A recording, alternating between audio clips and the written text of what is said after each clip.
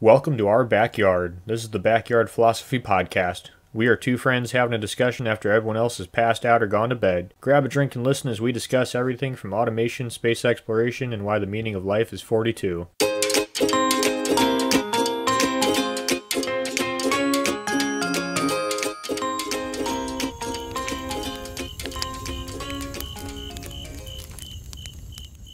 War is an unfortunate thing. War is a thing that is tied with blood, sorrow, and death. But what if humanity had a war that is solely a drinking slash capture the flag game? Well, you might say it's too good to be true, and that will never happen. You, my friends, would be wrong, and you clearly don't know about the whiskey war. Speaking of drinking, Nick, how are you, and what are you drinking? I'm doing great, and I'm drinking Coors Light. I guess I should have been drinking whiskey for this one. Don't worry, my friend, I have you. I'm drinking some native whiskey, and I'll carry us both to the finish line. Today, I want to talk about the whiskey war. A war between Canada and Greenland. Granted, this is Danish, Greenland, so the Danes and Canadians. All fighting over a useless piece of land that is in the perpetual unknown and has caused a war that has no fighting that has ever taken place.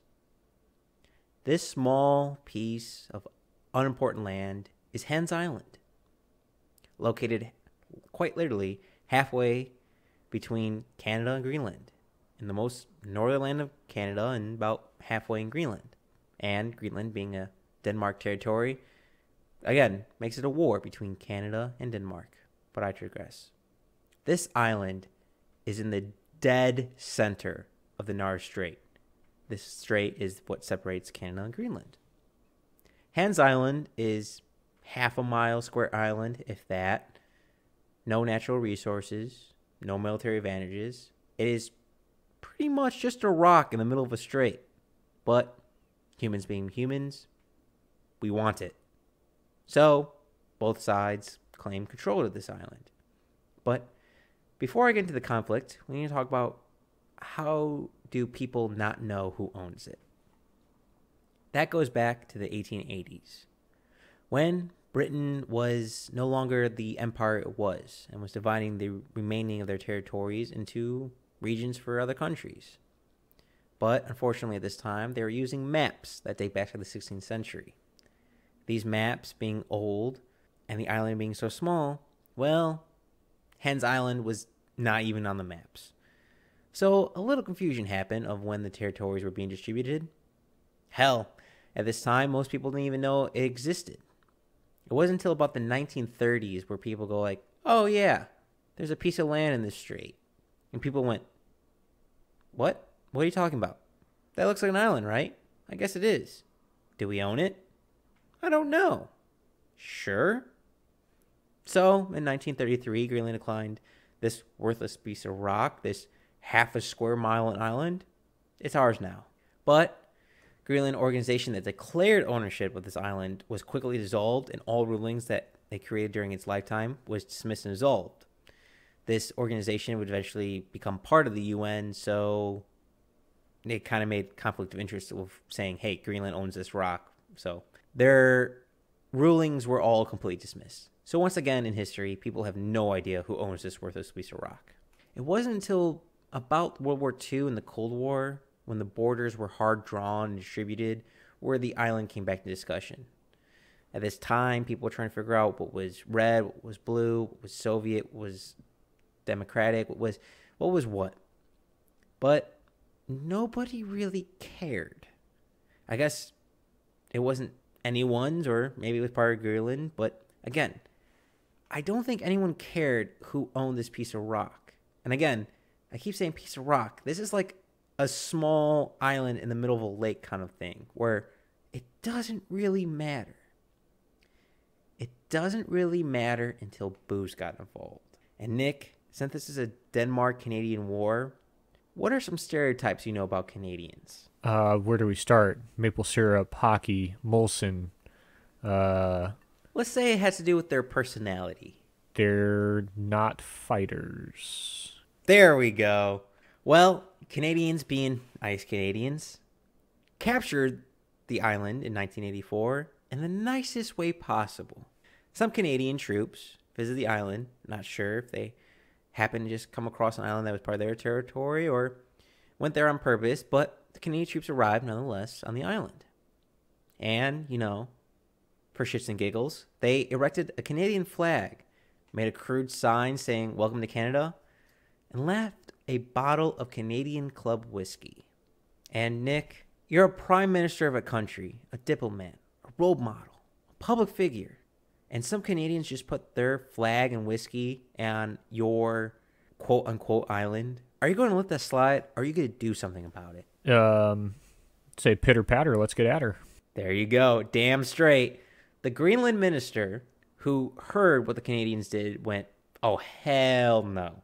They went to the island, took down the Canadian items, and put up their own flag and left a bottle of Danish schnapps and a sign pointed at Canada of saying, "Welcome to the Danish island." But you aren't going to waste a good bottle of Canadian whiskey. That'd be a shame not to drink it, wouldn't it be, Nick? I mean, you don't waste booze.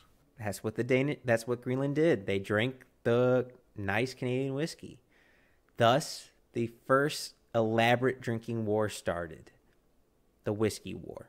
Every time Canadian members would go to Hans Island, they would put up their flag and leave a Canadian whiskey, and vice versa. Every time a Greenland member would visit the island, they would put up their flag and leave a bottle of schnapps. Now, I want you to imagine both sides raising their flag is absolutely hilarious. I implore you all to look up images of each side raising their flags. It's a small pebble in a river with a flag being raised and everyone holding a bottle. It is absolutely hilarious. This has been going on for decades. Some Canadian and some Danish representatives have tried to solve this problem, heavy quotations on problem, on who owns the island. They even tried making it a shared sovereignty land, but nobody knows of it to the end of the war, this quote-unquote war of raising a flag and sharing a bottle of booze. And if I have to guess, I would say it hasn't. There's nothing better than pranking your buddy, and to do it with simply a bottle of booze, a crude welcome sign, and a flag sounds like the grandest time. I don't see the fun ever stopping. Do you, Nick? No, there's no reason to stop that. For decades now, over 3 decades, Denmark and Canada have been at war over this small pebble, and they've been fighting with the most sophisticated equipment that the military could ever afford. A flag, a sign, and a good bottle of booze. And that, ladies and gentlemen, is the Whiskey War. And that has been going on for 3 decades, and I don't see it ever ending soon. Nick, I have a question for you. How great would it be if every war ever was just simply a drinking game? Oh, I think that might put some countries on top that weren't on top before. You know what they say about Canada, right? Your army's weak, but our beer's stronger. Oh, I think the Irish would be the strongest either the Irish or Russians would be the strongest military in the world if it was a drinking game. Yeah, I don't know. I'd still have to worry about the Russians for sure. But I think China wouldn't be as big of a superpower now. I can't implore you all to look up this image. Imagine a bunch of people in Arctic clothing. Usually it's red because both the Danish and the Canadians both have red and white in their colors. Walking to this island, and this island is in the middle of a 12-mile strait. Like this is literally a worthless piece of rock. I don't even know if trees grow on it, Nick. Bringing back to trees, which you love. This is just a rock. Yet you still have the dignity and the tenacity to write, "Welcome to Canada. Welcome to Greenland. Welcome to Danish land," and put your flag up. Just as like a fun little poke at a friend. That sounds absolutely fantastic to me. And just a bunch of guys standing in their winter clothing, holding a bottle of schnapps. Now, granted, nobody has confirmed nor denied that the bottles that have been left there have been drinking. But Nick, if you had to wager a guess, if bottles that are left there by your quote-unquote enemy are left there full of booze, and they go home with you, I imagine they have to get completely wasted, right? You have to celebrate somehow. You have to use what you got, right? I imagine it's like, oh, Friday, better go invade that island, before I'm done for the day.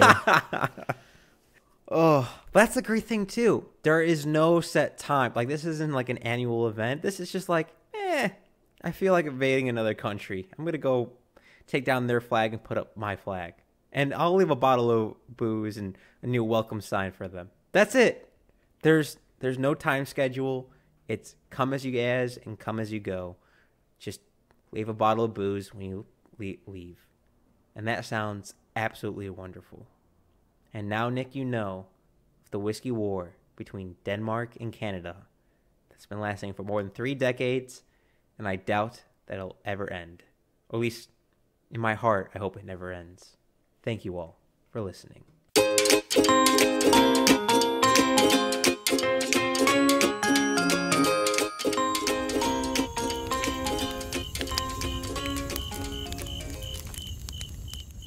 Thanks for listening to the Backyard Philosophy Podcast.